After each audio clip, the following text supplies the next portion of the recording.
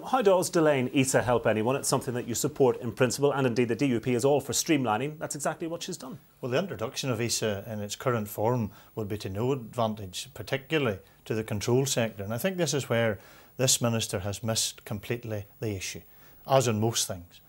Why is there a delay in the introduction of ESA?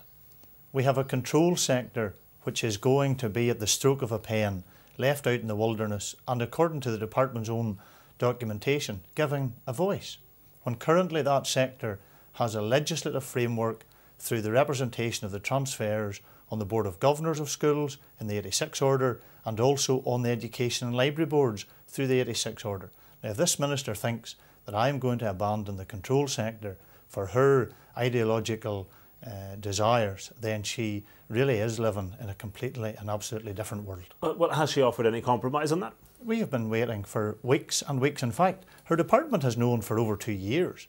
The transferers, who I meet on a regular basis, have been very consistent on this issue. Papers have been submitted, suggestions have been made, but of course in the belligerent way, as Lord Morrow has rightly said, this minister doesn't want to deal with the issue. She talks good about equality, and she lectures myself and my colleagues about how we misrepresent and don't represent fairly the working class Protestant community. I'm elected from the working class Protestant community. I was educated in a controlled school. I'm proud of that.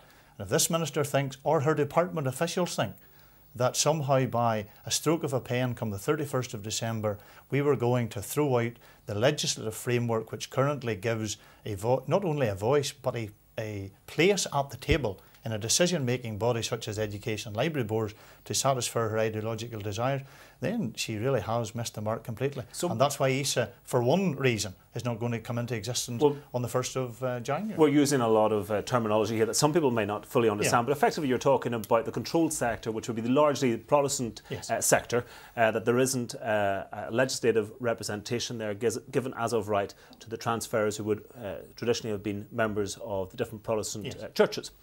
So what is the specific solution that you've asked the Minister to consider? Well, I think it's very unpalatable for this Minister, but there is a way out of this. One was a suggestion which made whereby we retain a rump, a small proportion of each of the Education and Library Boards.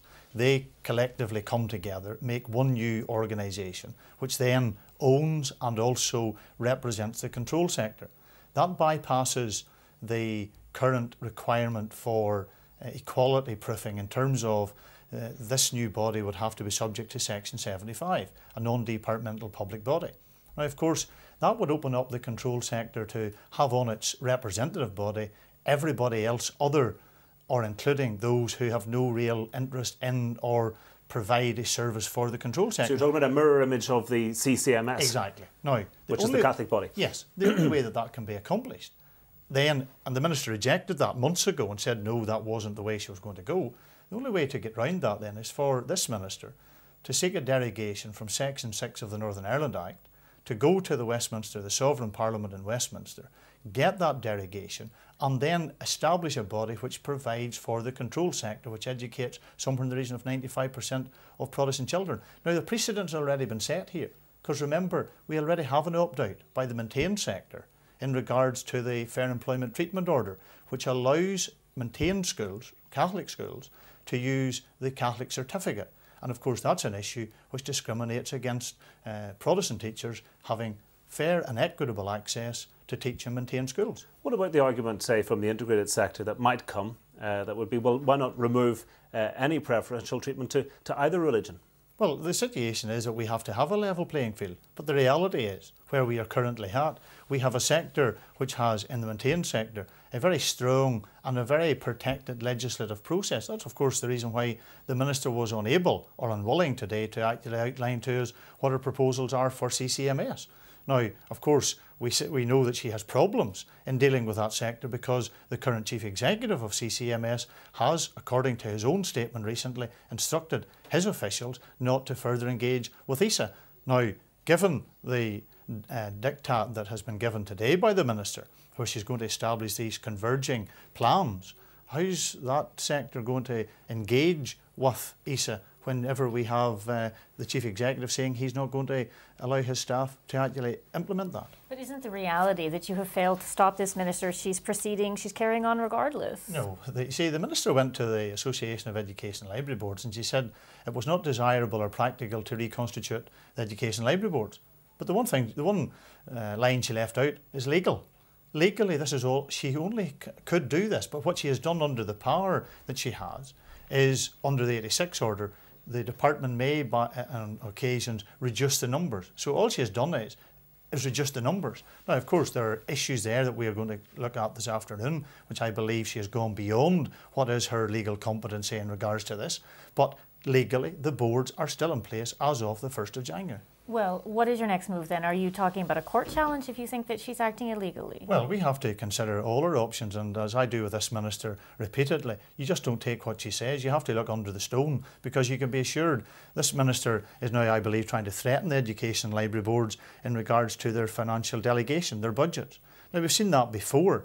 We have seen just on that point, we have one board which was abolished, run by commissioners because it wasn't seen to be doing its job properly. Could she invoke that power to get rid of other boards? She could, if the boards didn't decide to agree with what the edict was from the department. And of course, here we have two other characters that have now been brought into play here, who have now become the gurus of the Department of Education. Gavin Boyd, who at one time was described as the Chief Executive Designate, then he becomes the Interim Chief Executive, and now we are told this morning he is de facto Chief Executive. So we have all these, and he has been appointed in this role within the Department of Education, and also the chairman of a board that doesn't even exist.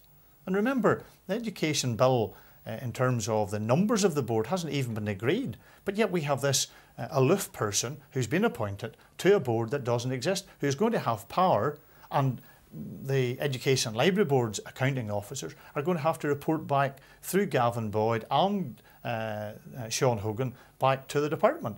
Now, the thing that really does become an irritant about this minister is that she continually persists in going, she talks about the path of convergence. Convergence to what?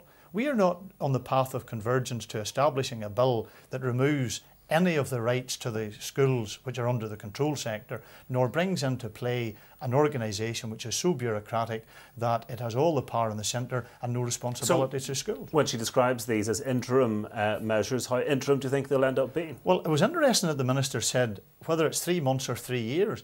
I wonder, is she going off the idea of urgency? Because remember, she told us repeatedly, time and time again over the last number of weeks, the deadline of the 31st will be met. There's no plan B. There's no other options.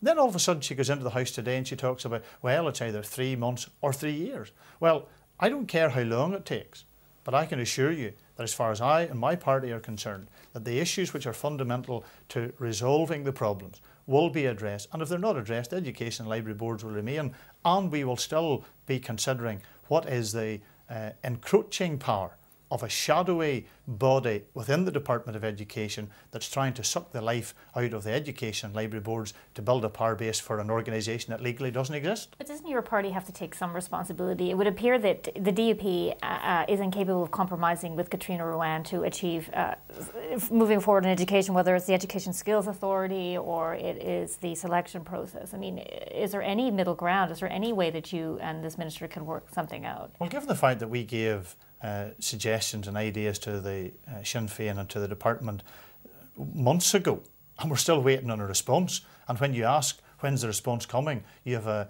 vacant look upon the faces of those that you ask. The issue of compromise can only be on the basis of if there is an agreed way to find a way forward. And given the situation that we are in, I don't believe that this minute in time, this minister is capable of bringing any consensus to the table on any issue, because whether it's the special education needs review, she made it problematic. Whether it's the issue of transfer, it became problematic. And the person at the heart of all of this is not the DUP, but Sinn Féin minister. Well, she would probably say it takes two. It takes two, but there has been an attempt by us. It's funny that we have had other parties in this building over the last number of weeks who have been working towards trying to get a consensus, and those talks haven't broken down. And one of the reasons probably why they haven't broken down is that the element that's not in the room is Sinn Féin. And obviously that tells you where consensus can be got.